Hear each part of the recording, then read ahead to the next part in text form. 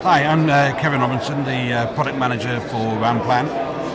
Just been in the company 6 weeks now, really exciting time for us, and really glad to be here at the show today. Tell me a little bit about Ranplan. You guys are a fairly new company. Yeah, we're a very, very new company. We launched our product in December, which was the Professional, which is a PC-based version, and we launched our laptop-based version just in March. So fairly new. Getting a lot of interest, and I say, exciting times for us. Tell me about iBuildNet. Well, iBuildNet, it's an indoor planning tool. So what we're seeing from our customers, which is the network equipment manufacturers and the operators, is a lot of the business is moving to indoor. A lot of the business now is from data, and people typically use data when they're in, should we say, a static or fairly static environment. And not so much outdoor. So indoor is where a lot of the investment is going from all the operators to service the customers there. And indoor traditionally has been very, very hit and miss with the planning. In fact, it was only a few years ago that there was a planning tool for doing indoor testing.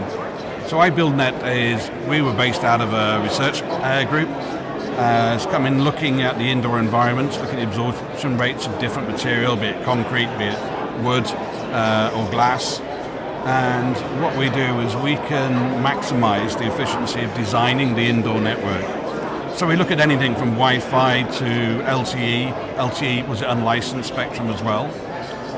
We're fairly unique that we have with our 3D ray tracing and 3D modeling, algorithms. But what is very, very unique about us is we also look at the impact of the outdoor network on the indoor network. Because what we've looked at is you can't plan an indoor in isolation without having a look at the coverage that's coming in from an outdoor network. Very simply put, if you do that, you can introduce lots of interference and lots of problems on the indoor environment, which costs a lot of money to install. But also, just as importantly, the indoor network that you build could actually interfere with the outdoor network. And then you're going to be introducing interference problems, maybe coverage holes. So it's very, very important to look at the holistic. What am I planning? The indoor and the outdoor side, but also we look at the impact of the coverage from floor to floor, because of course there is going to be some coverage issues there. So on that side, very, very unique.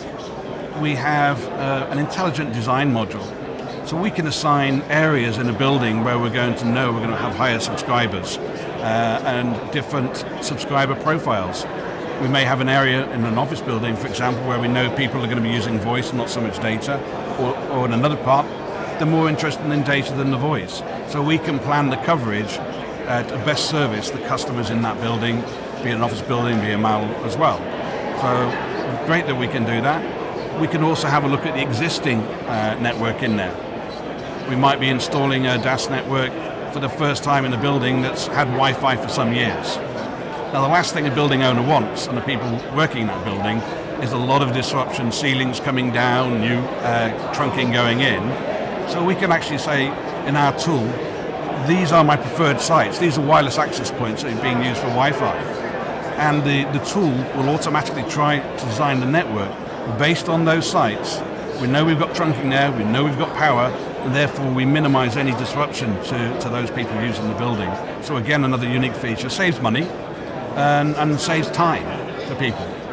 And so you're going to have a couple big announcements, partnerships coming up.